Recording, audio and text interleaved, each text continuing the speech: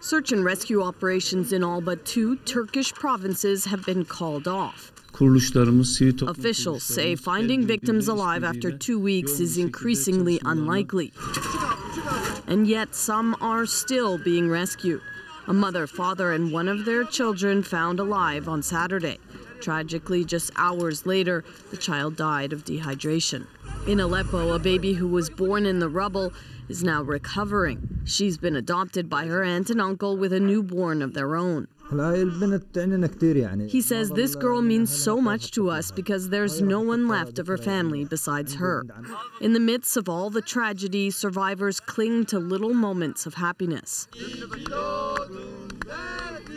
Volunteers organized a birthday party for this 5-year-old, complete with cake. She says she's had a wonderful day.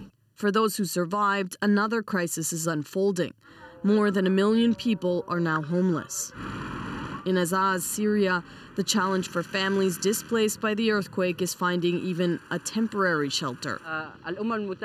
This volunteer says the United Nations and relief agencies haven't reached the area yet. I just had a chance to fly over, to see some of the devastation.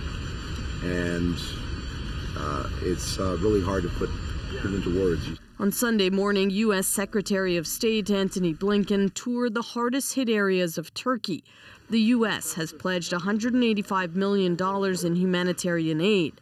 Canada has offered to match up to $10 million in donations to the Canadian Red Cross. The most important thing right now is to get assistance to people who need it, to get them through the winter, and to get them back on their feet. An incredibly difficult task for so many still in mourning. Sarah Levitt, CBC News, Montreal.